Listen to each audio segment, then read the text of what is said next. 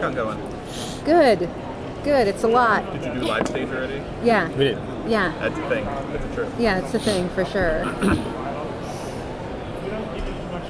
So how's it been kind of working together to adapt these novels? Like, have there been a lot of issues kind of going back and forth, or has it been pretty seamless? Liz is in charge. You know, I wrote the books. People say, "What's your job?" And I say, "I wrote the books." Liz knows what she's doing. She said, "This is her area of expertise. This is her specialty." Well, I came to these books as a huge fan. Like, I read them in 2012. I waited for City of Mirrors to come out. Like, I pre-ordered it like a geek. Like, I waited, and so it's been really nice for us and the writers to have access to Justin, to just kind of make sure we're even at a big picture level, to make sure we're sort of on the same page. You know, we're splitting the book up into three. The book is split up into 3 sections, and our first season is focusing on Project Noah. So we're really, you know, we have the time to build on what Justin did in the book, and to kind of go deeper into some different characters. But it's really important to all of us that it's really true to what we love in the book, and it feels like the spirit of what is in the book feels like it's in the show. Have there been some compromises that you've had to make? You know, that not really able to be translated. That you wish you could have. I mean, I was unable to put Lacey, the character of Lacey, in the pilot because I just couldn't figure out how to. The experience of reading the book to me was, it just felt like that first section was so much about Brad and Amy, and like that's the thing that felt like the beating heart of the show. So I wasn't able to kind of get Lacey in the beginning, but we did find a way to put her in later, and so that made me really happy. So I feel like we're not leaving anything on the table. I mean, TV is about, you do have to make hard choices. You have to. There's a lot of stuff in the book that is kind of like interior, so we had to find ways to like make it active. But I'm so happy to be able to do the source material. It's just wonderful. It's wonderful to have a map to kind of know where we're going. It's wonderful to build on the characters that Justin created. It's great. Have there been challenges for you as a writer and showrunner on a genre show versus other shows would on like Friday Night Lights? Just dealing with maybe like effects, practical effects or special effects. Has that been any kind of adjustment for you at all? Yeah, a lot of this is new to me. It's like I'm kind of a weird fit for the show, and but I do think like when we met, it was like there's some DNA of Friday Night Lights in this show. It's Friday Night Lights, I will say, is my favorite show. Yeah. Right? Prior to knowing Liz or anything. Yeah. But it was. I mean, I certainly approach it as character first and genre second, which is how I think Justin approached the novels. Yeah. And that's what makes it fun for us to be able to play. To do character work on such a big canvas is super fun. It's great. Vampires are to the passage what football is to Friday Night. Oh, look at you. Right, it's a setting, it's a culture, it's a circumstance, it's the weather, right? It's not the point. I mean, the point is really like when you read those books, it's all like human connection. It's like the characters who are able to connect with other characters and to say, I'm going to be responsible for you. I'm going to be responsible for you. I love you. Like those characters tend to have a better shot at survival and at having a dignified death if there is going to be a death. But so that's how we approach it in the writer's room. So, Justin, Hi. Question for you. So as a writer, how has it been watching this thing that you've spent so much time on, this world you've lived in, come into an actual like visual, tangible life? Yeah, that's an odd one, right? And it's because, every time the book gets read by somebody, it's actually different, right? I mean, every time a book is read, it's being adapted to the reader's mind. And I believe this very profoundly. A book is not a thing. There is no fixed object called a book. A book is an event. An event happens every time it's read. It moves through the mind of a reader. The reader does half the work. The reader builds a story in their head. right? It's psychologically, this is absolutely completely the case. That's how art works, and that's how narrative works. So whenever anybody reads it, they're seeing something different. They're experiencing something different anyway. But it's also private. I don't see what they see. I always see what I see, right? So when it becomes movie television, when it actually goes into that visual medium, I'm seeing Liz's dream. Like it's really weird. It's sort of, you're sort of seeing somebody into somebody else's head to do it. And of course I'm the weirdest audience in the world for this, because I know not only every sentence of the books, but I also know the sentences I didn't write. I know the moments I know what I decided not to do. I know, what I thought was going to go there and didn't. So I watch the show and I think about this, and then I go to my office and I write my new book. Right? That's what I really need to do, is go write my new book.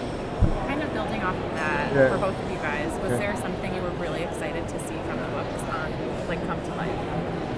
I mean, I go back to Brad and Amy's relationship. I just feel like that I think is that's what I was excited about. I mean, that I think was a lot of people's way into the book. Like, I know so many women, I know so many other moms. Like, my kids play soccer, so I say I'm doing this book. I mean, on the sidelines, and so many moms have read it, and I think.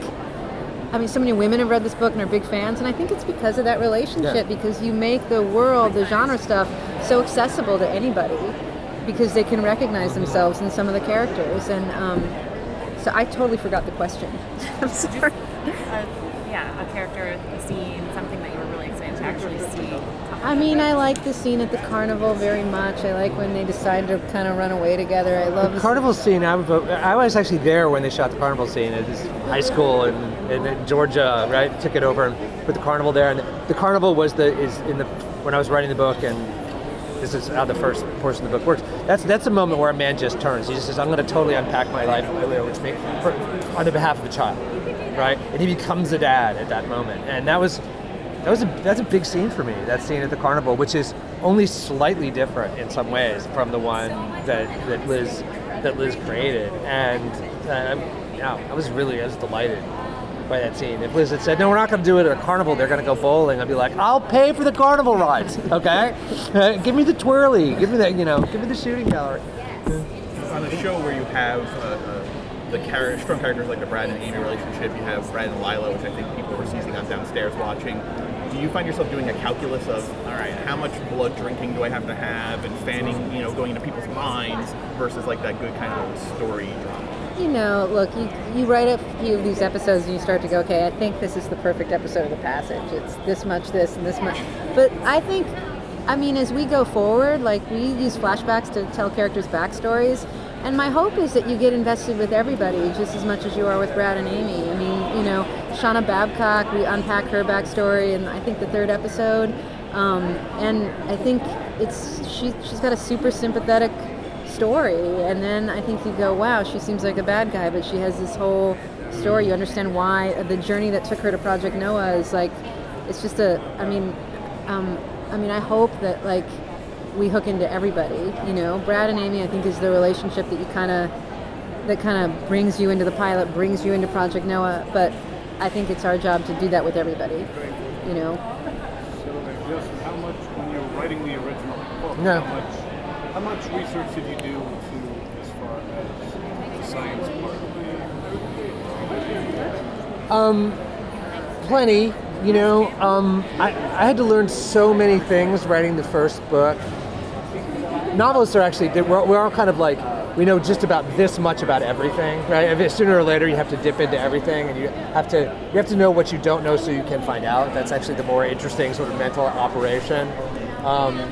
And I had to learn how to hotwire a diesel locomotive to write the first book, okay? Which, as it turns out, there's a website that's practically called How to Hotwire Diesel Locomotives. So, thank God for Google. But for the medical stuff, I worked with a former colleague of mine at a college that I used to teach, and she teaches bio, and her daughter was one of my students, and we were friends for years, and I'd say, okay, she's been doing this for several books. I'd just say, I need something kind of like this. Like, help me make it work. Because you actually want to work from what you need when you're researching these kinds of things, and then sort of backtrack it to, like, what's a plausible way to get there. So I did plenty of that stuff, a lot of phone calls. People like to tell you what they're experts about. That's one thing I've learned. If somebody knows something, and you say, I really, your information is valuable to me, tell me all about it. The problem is actually turning it off. And then you guys were saying how important it was to see Brad and Amy come to life and their chemistry. Can you tell us a little bit about bringing this cast together, like what it was like to bring them together? And I mean, obviously, I've seen the pilot, so it was wonderful. There was obviously some backlash, but so what was it like bringing these different actors together? How did we find them? It was great. Sanaya walked in and just took the part off the table for anybody else. It was just very clear the minute she opened her mouth that like this was her part and it was nobody else's part, and that's just the way it was going to be. And that's what you want. You want the actor to come in and go, it's mine. Own it. And then you go, it's yours. Okay. Yeah. Same with Brienne. Brienne came in, was, you know, she's right over there. She's so, I mean, like she came in, she was so rough around the edges as Shauna Babcock. The actress is not, but she just painted this portrait and she just got it, and that was it. Let's see, Emmanuelle, we threw a coat over her head and I stuffed her in the trunk of my car and drove her to Atlanta. Vincent was just Vincent auditioned. Everybody auditioned. Yeah, except for Mark Paul. Yeah. Was he? That's interesting because he doesn't really have a genre background. It's not. It's like kind of a new idea for him, show-wise. But he's so right for it. Yeah. He's so. And I was watching. You know, I had watched his work on Pitch, and there was a little DNA in common with the characters. I think that kind of dry, sort of guy that doesn't talk so much. You can see him thinking. Little world weary, kind of seen a lot, you know. A little sarcastic, can do a little small ball funny, you know, in a good way. But yeah, I don't know if anybody here, Henry Ian is a genre guy, but I don't know, other than that, I think we just come from shows about human beings. Thank you. On the planet Earth. Thank you guys. Thank you. Thanks for watching all the way to the end. You can subscribe here to subscribe to the channel. There's more videos off to the left. Mr. J says, don't forget to ring that bell button for more notifications.